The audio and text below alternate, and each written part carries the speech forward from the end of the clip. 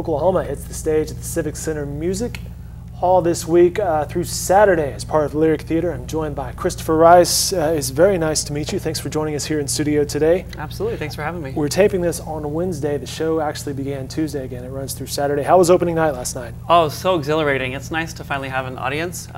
You rehearse something and you trust the directors and the choreographers to make sure that the show is gonna, that they know what they're doing and you trust them. But when you finally have an audience out there, it's just really, there's nothing like it. And the audience goes crazy for this, like the state song, Oklahoma. They all stand up and clap. It was really just thrilling to be up on that stage. We're going to get into this, a very distinguished career, born and raised Oklahoma. We'll get into the background here. But how different is Oklahoma from other productions, such as Book of Mormon?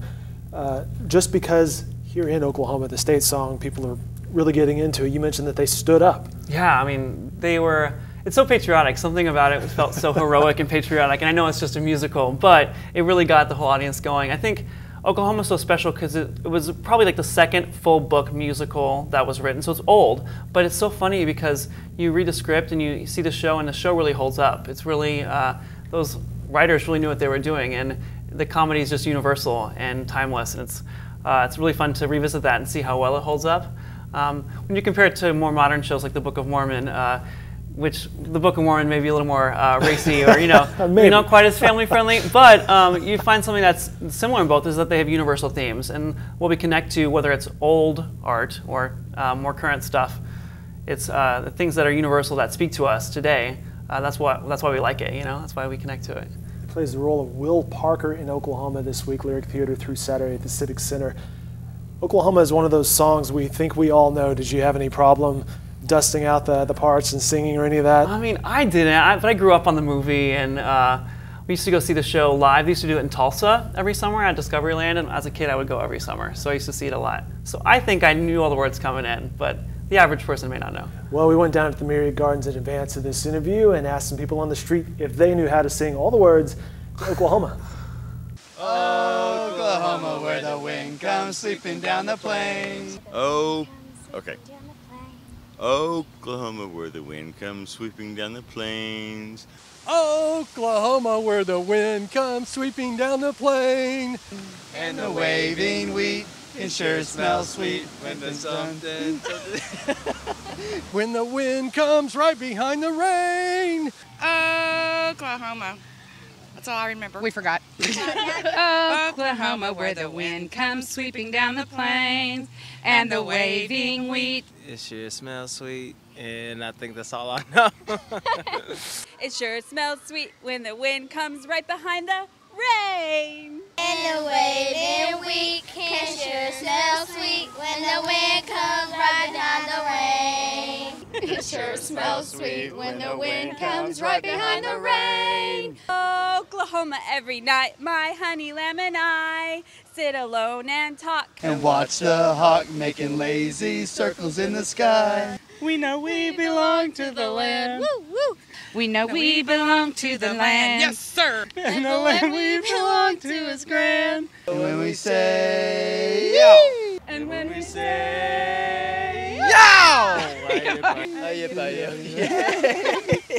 you say you, are you feel okay? Yay! And when we say are you feel yay? Oklahoma. Oklahoma, O-K-L-A-H-O-M-A, Oklahoma. Varying levels of talent there, right? Sure, we got some passion though. That's important. That is the most important thing. That's the key. Any budding superstars there you saw? Hey, you never know. You never know. We got some variety of talent in there. You never know. How did you get started in theater?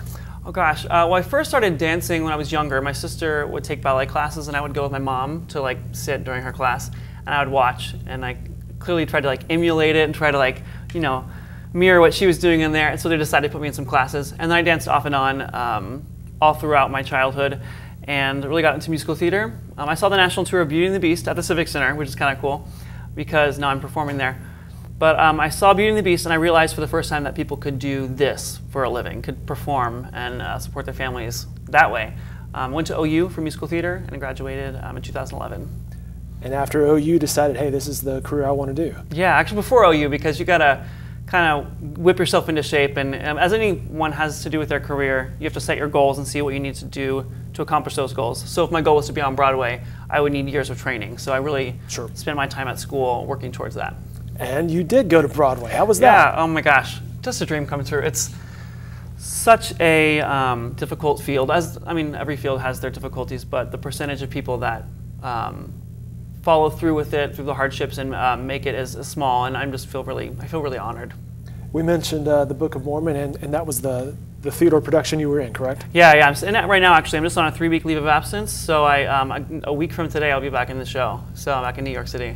It's just crazy. I can't think of Book of Mormon without laughing. I mean, it is, of course, an inappropriate show in some levels, and you mentioned perhaps not family friendly, but it's funny. Some it's families, equal, maybe not all families. Equal opportunity inappropriate. Absolutely. In a funny way. Yeah, they're really smart. They don't just make jokes to make jokes or throw people under the bus just for the sake of doing it. They have a really smart way of going about it. So yeah, that kind of equal opportunity, as you said. You mentioned dancing. You have millions of views on YouTube for your tap dancing, which you are crazy talented at tap dancing. Thanks. The Cups tap dance, the Anna Kendrick of Pitch Perfect fame, over 2.8 million views on YouTube. It's crazy. And then Tappy, Pharrell Williams. Yeah. So how do you pick out these songs that, hey, I could tap dance to that? I mean, the first one, I heard the song, even in the movie, she does the cup song, if you don't know it, she claps and uses the cup. It was kind of a fad like a year or two ago, and everyone was doing covers of it online, trying to master the cups and singing.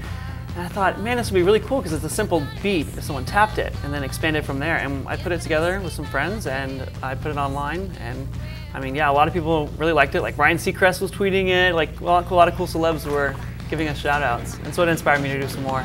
And so I like to pick songs that people like or artists that people like. My latest one with the song wasn't as popular, but the artist is Megan Trainor, who did All About That Bass. So songs and artists that people connect with. Very nice. He's Christopher Rice. He is starring in Oklahoma. You can check it out, Lyric Theater at the Civic Center Music Hall through Saturday. Congratulations on all of your success. Thanks. Best of luck, if I could say that, yes. this week here with Oklahoma. And this has been a lot of fun. Thanks for coming in. Great Thank to meet you. Thank you so much.